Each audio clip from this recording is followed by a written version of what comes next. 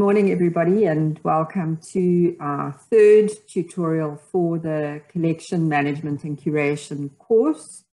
And this is for assignment 3, which is about doing a risk assessment for a particular collection.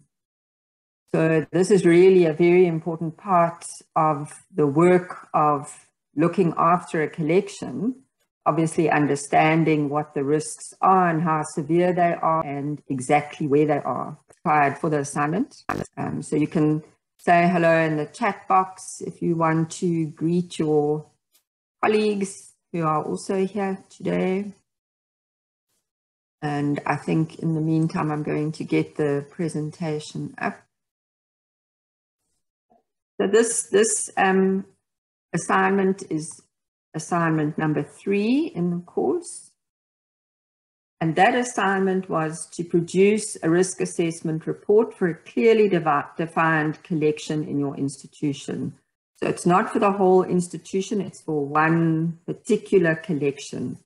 So in some cases, it might be that your institution only has one big collection, then you're obviously going to be looking at that whole collection. And there was a template that was provided, and that's what you need to submit is that template. All right, so just to review the process, because it's a very systematic process. So it's step by step by step. It's not just what are the risks and think of everything and put them on paper. So I think that's an important part of doing this, whether you're doing it as an assignment or you're doing it for real as something for your institution. It's important to recognize the value of working through each step. And this is the approach that we are using is something that's a sort of global standard. So in this assignment, you have to look at the context. You have to identify the risks, you have to analyze, and you have to evaluate. So it's all that whole section of the wheel that is involved in this particular assignment. So the first step is the context of the risk assessment. And so this involves defining the scope, so exactly which collection, and then also looking at information about the collection. So you might have done this in one of the other exercises, but it's important to have that information about the collection, but then also other aspects. So this kind of information, and it's important because if you try and do a risk assessment without thinking about the world that you're situated in and your institution and the political environment and all of the things that go on around you, then you're not going to be able to address the risks properly because you won't understand them and you won't be able to come up with a feasible plan. So there are these points about the context, the financial context. So most of us don't have enough money to do everything. There's extra constraints because of COVID. How much money do you get for your collection? Or is it part of another big budget? The physical environment, so think about it. What kind of buildings do you have? Has it been neglected? Is it run down? Is it a brand new building, but you've now picked up all kinds of building snags, which often happen in a new building? And then where are you? Are you in the city center? Are you on a university campus? Are you in a remote game reserve? So that really obviously is very important. And then the political environment. So who do you fall under? And are there issues related to that position? Are there any other political issues? Are you in a place where there's a lot of political protests, vandalism, and then service delivery challenges, so electricity, water, security, waste management, high levels of pollution. Then also think about your legislative context. So what law governs you, and it might be that you have to comply with all the permitting legislation. It might be that you fall under SARA and under the Resources Act. There might be occupational health and safety. So there's a whole lot of laws that we operate under. Try and think of which ones. And then something that's really important for everyone, I think, is the administrative and operational context. So you have to think about your supply chain management, your procurement context. So some institutions have very little challenge when it comes to buying things quickly. Other institutions have a very long process of buying anything. And then your reporting and your planning. So, you know, what kind of planning and reporting do you work under? And then your environmental context. So are you in a place where there's extreme weather, flooding, drought, fire? And then also think about humidity and pests. So in the dry areas, there's low humidity. On the coast, there's high humidity. And then something else is the use of the collection. So how often is it used and in what way and by who? So if you have a collection that's never used by anyone, or very, very rarely, there's obviously reduced risk compared to one that's used very frequently by a large number of people. So that's your context, that's all your background, and that's part of the assignment. In that template, there's one sheet that has all of this, the headings for all of this that you need to populate. And we'll look at that just now. And then once you've done that, then you have to identify the risks, but it's done according to this kind of step-by-step process. So there's 10 agents of deterioration, and it's important to go through each of them and think about whether they're relevant for your collection. You know, for some things, it really doesn't matter about water. For others, water is devastating. For some, light and UV isn't an issue. For others, it's a big issue. So you've got to go through each of them and think about, is this relevant to my collection? Is it an agent of deterioration? So those are that's the list of them. And the ones that are maybe a little bit less obvious, physical forces. So that's all about handling the material or the objects in your collection, moving them. There's a building collapse, an earthquake, construction, and something falling. So it's a physical force. And then the other one that might not be so clear is the disassociation. So that's loss of labels, loss of data, loss of staff, and not having the people. So it's a risk. It impacts on all the other risks, but it's a separate thing. So not having the staff to look after the collections. So once you've identified them, then you also got to think at what level, at what layer is that risk. So think about where those risks are. And we use this 6 layers of enclosure. So you think about like the bottles that at the specimens are in, you think about the drawers that they're in, then you think about the shelves or the cabinets, and you think about the room, the building, the site where you are, and the region. So you've got to think, where is that risk? What level is it? And it can be at more than one level or layer. So it can be at a whole, it could be at all layers, or it could be only one. And it's important because that's where your mitigation, where you're going to intervene. So that's the way we've done that. And then also to think about the type of risk. So some risks will happen rarely. So an earthquake isn't a frequent thing. It's a very, very rare, happens maybe once every 100 years, maybe even less frequently. Something might be common, so water leaks and flooding might be a common thing, happens regularly. And then there's also processes that are cumulative. So drying out of specimens, it's not an event, it's something that happens over time. And it can happen very quickly, or it can be a slow process of deterioration. So we need to categorize the different risks in these categories. And this is the kind of table. So you have to look at the agents of deterioration and then whether they're rare or common or cumulative. And you'll see something like light and UV, it's not ever going to be, it's not a rare thing. It's usually a cumulative process for light and UV, whereas crime isn't fire is not a cumulative process. It's going to happen, it's going to burn.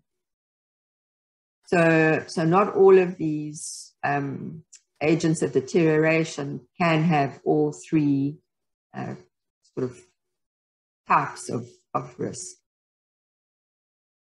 And then you need to analyze. So the thing is that you could come up with so many risks,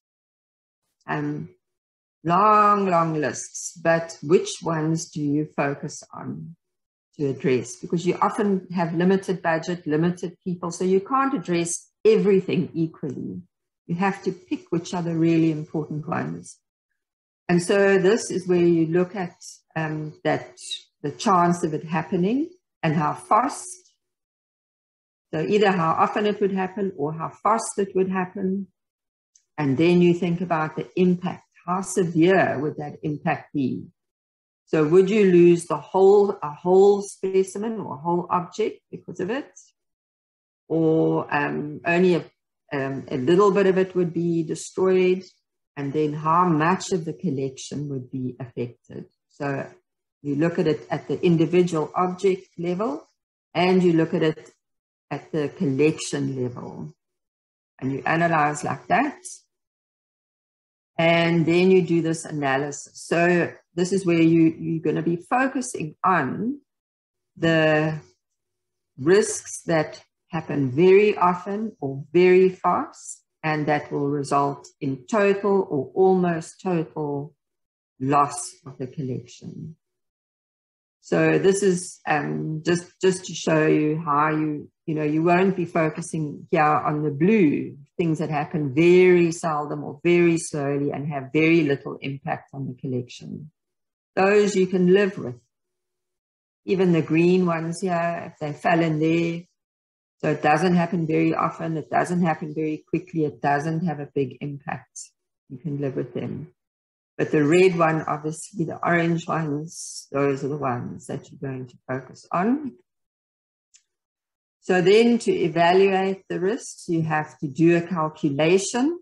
So it's done properly. It's not just which one you think.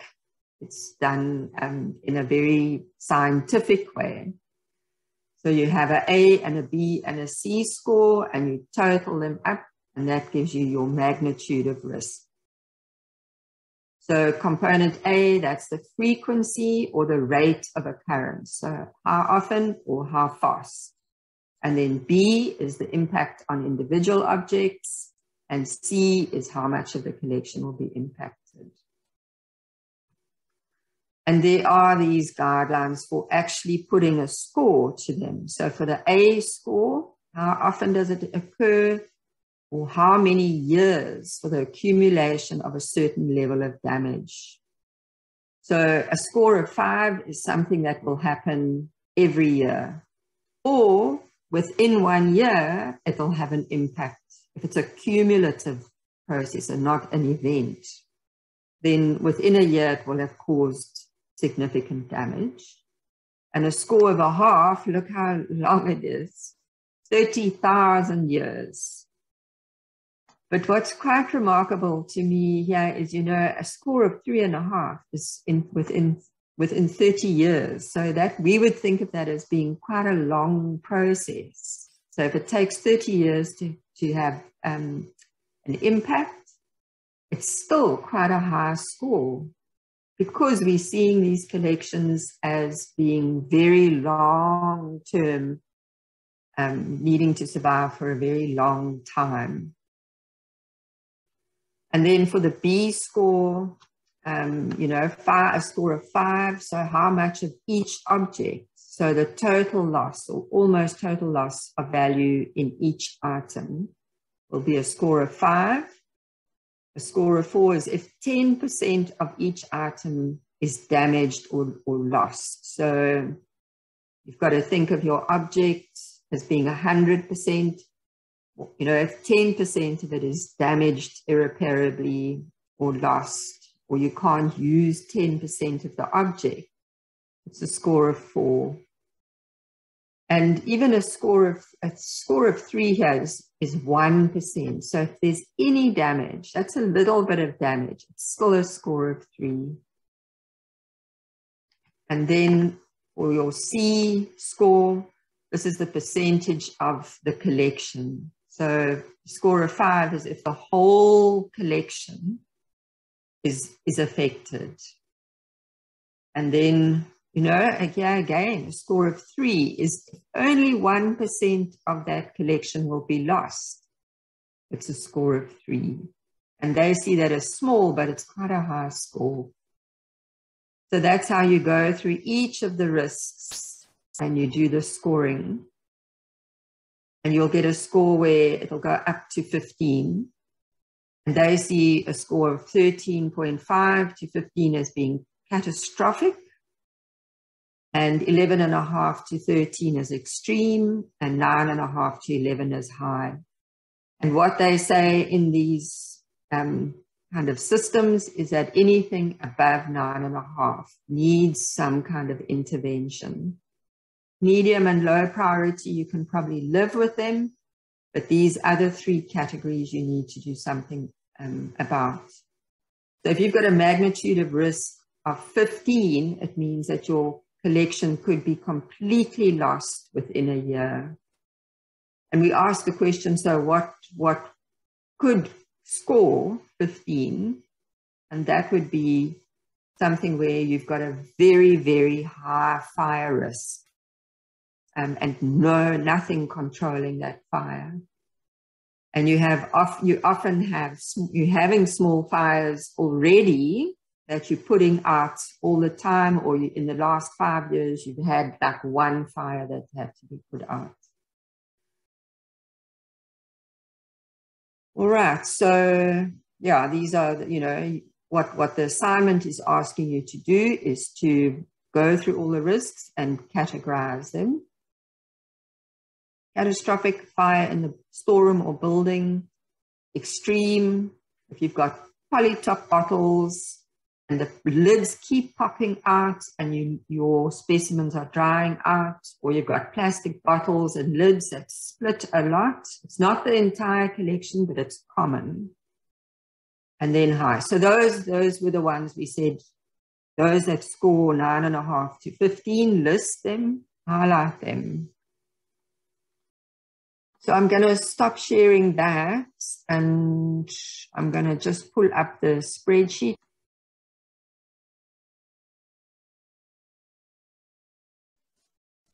Okay, no questions at this stage. So there's a spreadsheet that is the assignment. And I just made up a collection. So this isn't real. This is just made up information, just to give you an example. And, you know, you need to know what the name of the institution, the name of the collection, what tax are covered, how many samples or specimens there are. And then, you know, what kind of specimens are you looking at? So it might be more than one kind, might only be herbarium sheets, or it might be skins that are stuffed. I don't know what the right word would be. So skins prepared, stuffed skins, skulls and skeletons, and wet specimens. You might have all of those in your collection. And then what kind of labels do you have? And Are they in a database or not? Is there a catalog book? And then what staffing have you got?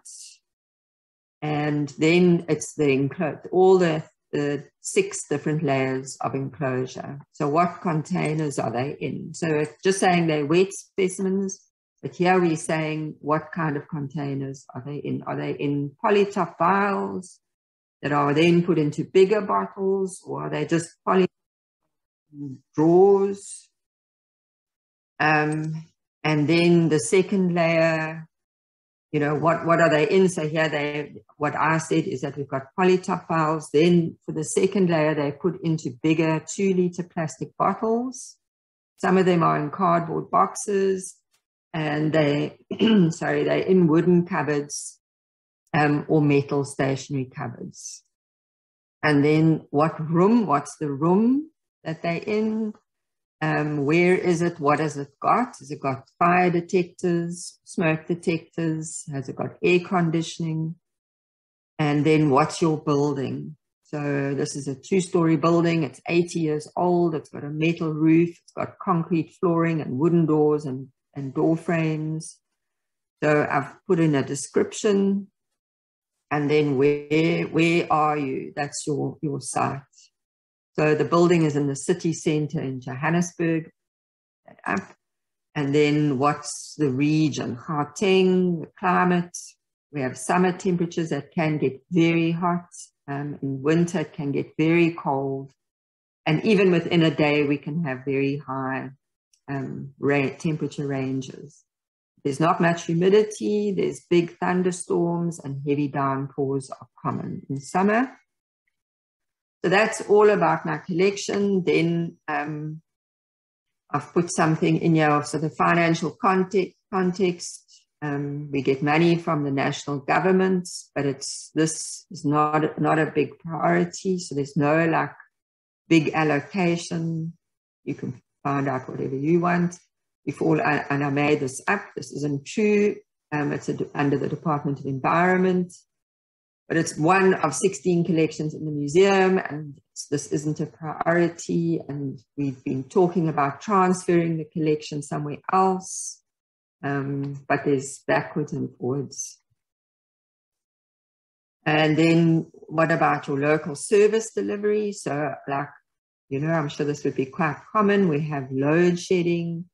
We have electrical faults, which means that there can be no power for a few days or hours.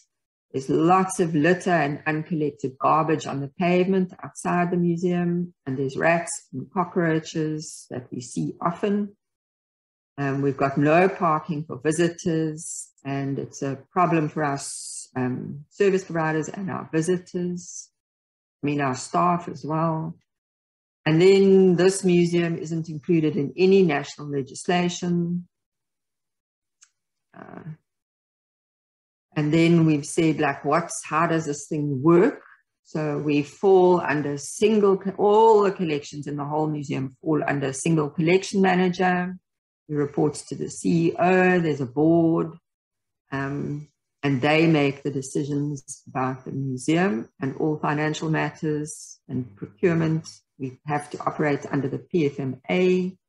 We have Auditor General, had a qualified audit for the last 3 years, because we didn't follow proper procurement processes.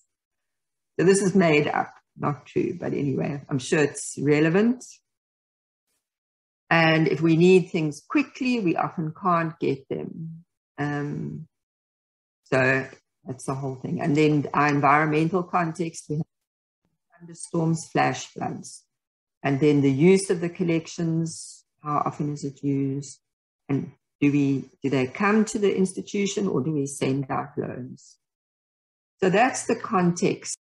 Okay, let's have a look then at the risk analysis. So this is what your template will look like. This is what the spreadsheet looks like. It lists the 10 agents of deterioration in the first column. And then it breaks it down into the layers of enclosure. So you don't think just about physical forces, you think about the physical forces at the level of the container and the shelves or cabinets, the room, the building, the site, and the region. So not all of them will be relevant. You might not have anything in all of them. But for my example of my diplopod collection, my millipedes, at the level of container, I've got these polytop bottles and the lids keep popping out. That's a physical thing, but it has a consequence that the ethanol dries out. So it's common. It happens at least once a year. There's lids that have popped out. I've got plastic bottles for my bigger specimens, and the plastic bottles and the lids deteriorate and split, and it dries out. So that's at the level also of a container, bigger plastic bottles. And then what happens is we also take them out the whole time to look at them, and they break because we're handling them. And then at the level of the cabinets and shelves, we've got metal shelves, but we've had to put so many specimen bottles on there that it's overloading and the shelving is buckling and it can fall down. So that's at the level of the fitting. And then at the level of building, we are in Joburg, and there can be earth tremors and sinkholes caused by extensive mining, and the whole building could collapse or could be very damaged. But you'll see that they're categorized under rare, common, and cumulative. So my polytop bottle lids, that's common, it happens often. My plastic bottles, that's common. We often take the specimens out, it's common. Cumulative, so those shelves are buckling, buckling, buckling. It's not one event. When they fall, it will be an event, but they are buckling. So that's getting worse and worse and worse. So it's a cumulative thing. But those earth tremors and the collapse of the building will be very rare. So it might happen once every 200 years, but it's a possibility, but it's very rare. And then you go down all of these crime. So we send out loans, but it's rare that they get stolen or lost or destroyed. Some of you might have a more common, you might say it happens at least every year. We lose one parcel. Vandalism, looting, riots. It might be, again, it's a rare thing, but it happens in our building. So criminal elements. All right, so you have to go through this whole list of agents of deterioration and 6 layers of enclosure and categorize if there are any, if they're rare, common, or cumulative. Or you just leave it blank if it's not relevant. All right, any questions on this part of it? All right, so once you've done that, then you have to do your scoring. And your first score is for A. So you're going to score it between 1 and 5, and there it gives you what those scores mean. So for my container or my support, my lids popping out and causing loss of ethanol, I've said that it happens at least for every 10 years, that at each bottle it's going to pop out. So I've scored it 4. It could be a 5. And you go all the way down, removing specimens from polytops for examining them, to examine them. It happens quite commonly, but each specimen would probably only break or be damaged badly once every 100 years. It's not something, we don't take them out and damage them every year. We take them out and they'll get damaged maybe once every 100 years.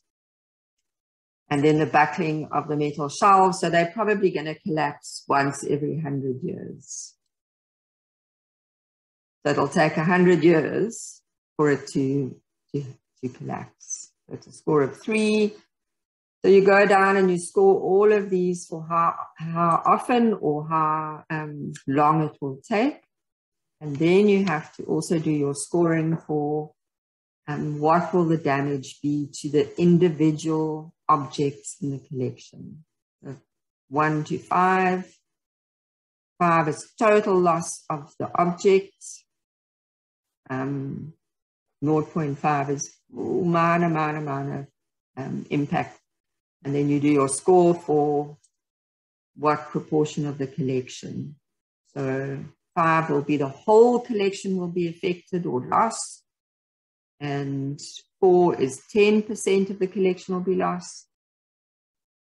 So then you'll end up with your 3 scores on the spreadsheet. And that'll give you a score A plus B plus C. It's your magnitude of risk. And then you can pick which ones. So here I've said that was the polytop issue is a score of 12, high. And I think it's actually extreme. Yeah, it's extreme on that. Yeah. So you've got to say, is it, what is it? So for this one, it would be an extreme risk. Next one is 11. It's comes out of high.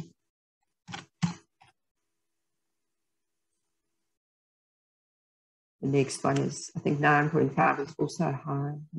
Yeah. All right, so you'll go down like that and categorize each of them, and that is the assignment. So easy. Let me take down, and let's have some input. Okay, so quite a few of you. So let's hear from somebody about how did you do it. So some of you worked as a group, which I think is the ideal way to do it, because it's often good to get to discuss each of these, because you might not think something's an issue, but somebody else might have experienced or seen something that they can bring to that discussion. So Rendani, can we look at your assessment? I've got the Google Sheets up, Google Docs. Can we look at it? Do you mind if we show it to everybody? That's fine. Okay. Okay. So, oh, this is views. So I'm assuming, yeah, so they did it as a group. That's great. It was a whole bunch of them: Rendani, Prudence, Safiso, Tanya, and Simone. Okay, that's good. So you can do this. I think it's a very good way of doing it, and you submit it as a group, and you'll all get the same score for it. Okay, so they've done their context, their background and context. It's a herbarium, and they explain. They've got a curator. They've got some staff there. So let's just see. Oh, it's the herbarium and the Frank Bush Museum, which we looked at last week. It was last week.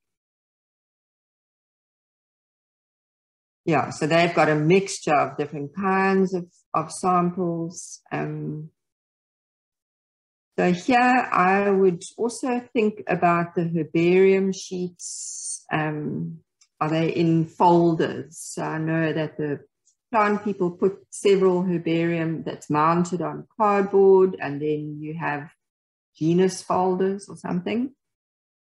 And then those go into your steel cabinets. Good. And then your room size, I've explained. So yours is quite complicated because you've got different rooms. Yeah, they've got something about their building, where it is, and something about it's in Pietermaritzburg, warm summers, heavy rain, power cuts. And then they've got the whole context. So they're lucky they've got no money issues. They fall under the Department of Higher Education. And yeah, so this is an issue for a lot of the universities. Well, I mean, it's affecting everybody, I think, but universities are at risk from protests, unrest, and protest action by students. And then they will obviously have load shedding, but they've got a backup generator, lucky them, and they've got a backup water tank. They're secure, so they don't, it's difficult for criminals to get in. They've got good roads, good infrastructure. They fall under the policies for the university, and there's not specific ones for the collections. And then how are decisions made? Principal, technician, and the curator make the technical decisions, and they report to a technical manager, and there's a head of school and a dean. So it's quite a long kind of decision-making process. They have heavy rain and hailstorms. It's used for teaching and research. Okay, so that's the context. So you can see how important that is, because it would be so different for a herbarium at Sandby, for example. You know, so the National Herbarium, they're both herbaria, they both include herbaria, but a very different context. And then they did their risk identification and analysis. So here they've looked at, so for the containers of support, so improper handling of specimens when using them, they said that's a risk. Drying out of specimens due to evaporation, so it's obviously their containers are not 100% tight. Squashing specimens when they put them into the cabinets. So I guess this could be, and maybe Simone can come in here. I see she is here. So this might be your herbarium specimen. So if your cabinets get too full of your herbarium sheets, you can squash those delicate dried plants. So that's a risk. And it's cumulative, so that's good. Moving specimens from museum to laboratories, right? So they've got a teaching collection, remember, and they use it for practicals. And so they're going to have to take those skulls or skeletons. And I can remember I worked with this, and I've done that teaching and pushing that trolley all the way down to the first year labs with these skeletons shaking on them. Little bones can fall off. So that is a common risk. Let's see, so they didn't have anything else here, but then when we come to fire, electrical faults, building, vandalism, smoking, gas cylinders, lighting, floods, yeah, so they've said they've got floods, they've got water damage, pests, so they've got a pest. They've definitely got a pest problem. In my Diplopod fake collection, I didn't worry about pests. It doesn't matter. The bugs can't eat them because they're in ethanol. But in this collection, it's a big issue. All right, so they've gone through. That looks good. Their big collections are their big risks are the pests and food leftovers. So when you've got these dry collections. So let's see what they picked out as being their, they've categorized good, lots of medium. Their catastrophic one is fire, because obviously fire is if it just isn't controlled, it's going to destroy the whole object and potentially the entire collection. So for most of you, I would suspect that fire is going to come out as being catastrophic. So in theirs, it has an extreme. So let's just see which one is this. Water damage. Yeah, again, with a herbarium, your water damage is going to be a high risk, extreme. Bursting water pipes, leaks, floods, and then their pests are high. So new coming specimens from staff members' bags, says from staff members' bag, food left over, and their building isn't completely sealed. And they've got, what's this? Temperature. So if their air conditioner doesn't work properly, then they can have an extreme issue with temperature. And the sun coming in if it's not controlled. Okay, so that's great. Thanks to that group. Anybody, so Rendani's mic isn't working, but Simone or anybody else, if you want to come in on what you found difficult with this from that group. Hi, Michelle.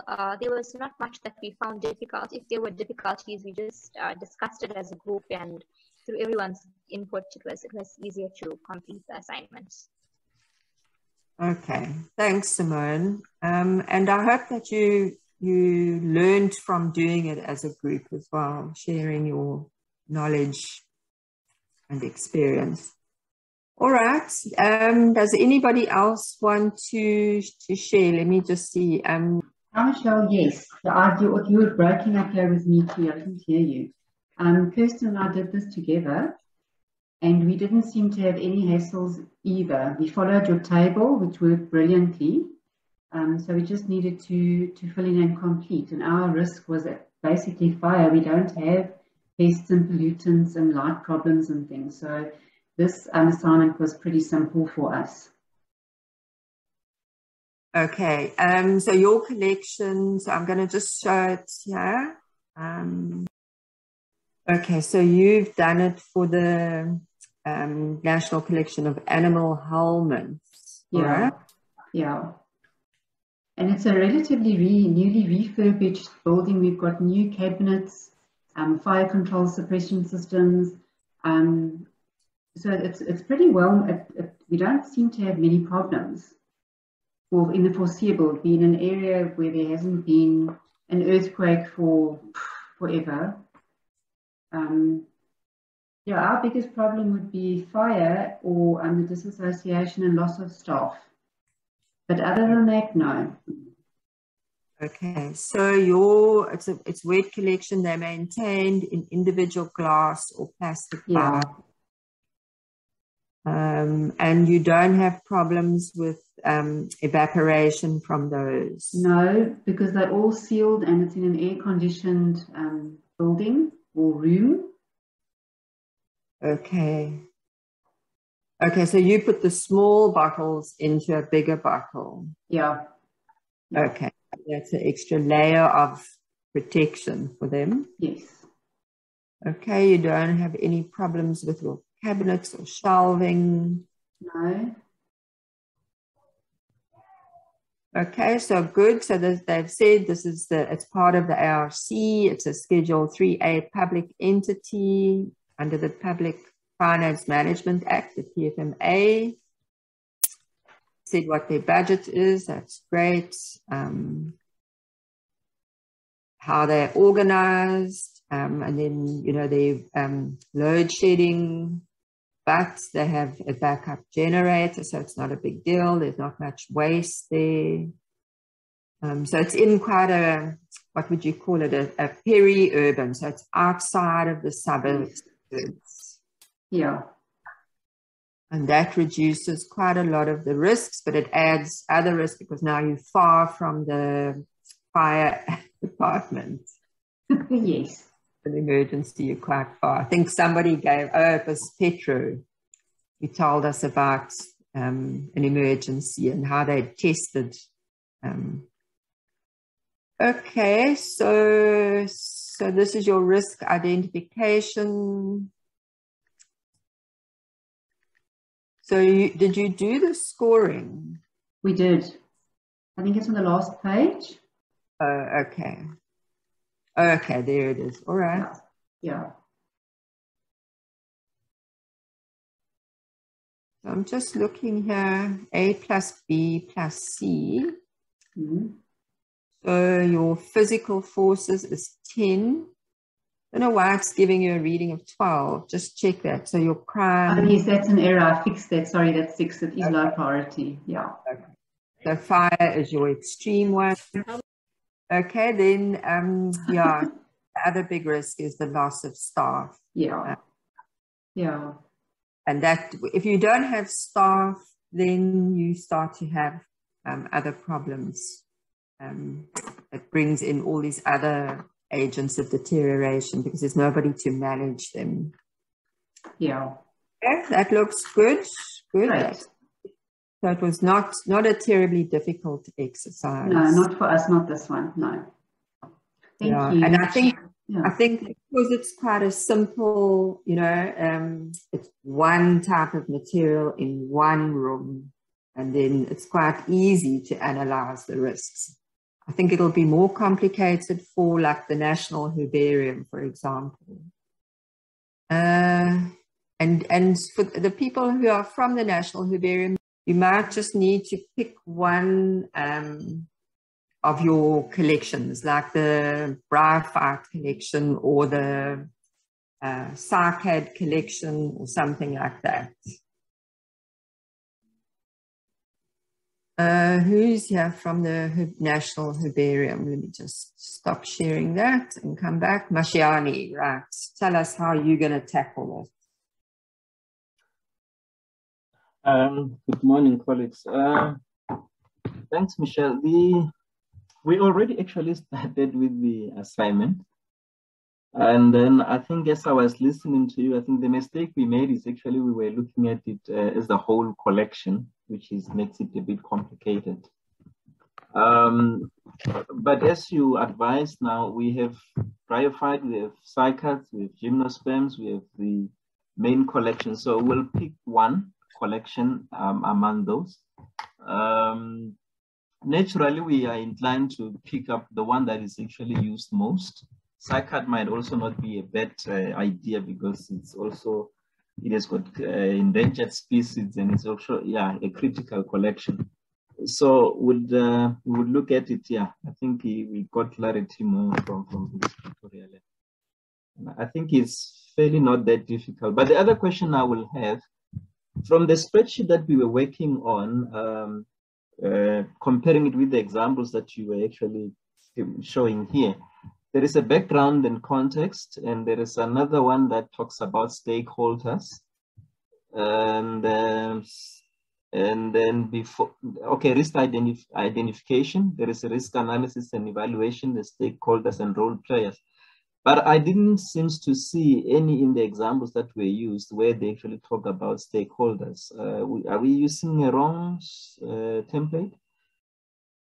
No, I don't think so. So I think I think what might have happened, there might have been, I can't remember. I know that when I did this example, the one that I showed that I've done as a sort of fake one, I think after that we modified the we might have modified the template. So I'm just trying to see. So I think that the difference is just that sheet for listing the stakeholders and role players. Yes, I think that part, which list of relevant positions within the institution, but under stakeholders and role players, there is also list of relevant service providers, and that's the one that we have. But I think the one that you used as examples, it has got background and context, risk identification, risk analysis, and that's where it ends. It doesn't have that part. Should we just delete that part? No, I think it's useful to do it. I'm just trying to see. Looks like there may have been different versions of this. So you can do it, but you don't have to do it. The stakeholders and role players. It's important to, when you're doing the risk mitigation, so that assignment 4, it can be important to know who would be involved in any kind of risk mitigation steps. And you know, I think for the analysis, you're just identifying the risks. But then when you go to the next step, then it's important to have it. So don't delete it, keep it in. It's not a major priority for this particular assignment. Okay, thank you. And yeah, I mean, obviously, you know, this is just for the assignment. I think for the National Herbarium, which is big and complex, rather do one defined collection, because it's an exercise. Obviously, for the people implementing the whole manual, you've got to do this for your entire institution's collections. But as an exercise in just figuring out what to do and how to think about it, then I think it just makes it much simpler to practice using one collection. Then you'll scale up, obviously, if you're implementing the whole manual, you know, if you're doing it for the whole institution's collections. All right, thanks for that, Mashiani. Anybody else? Who else said that they'd done it?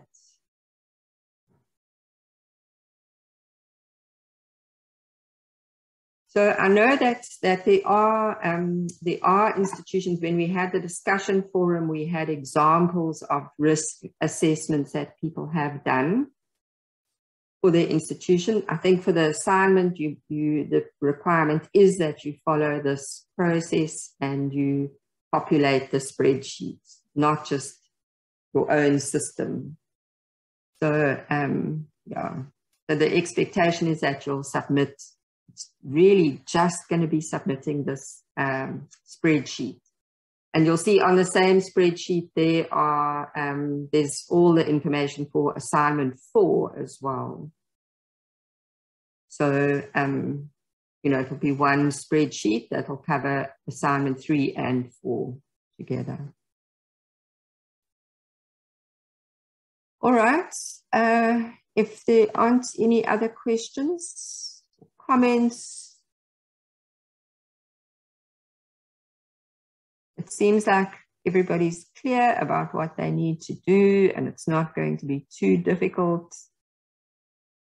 It's just about sitting and working through that spreadsheet. Go through everything and think about it.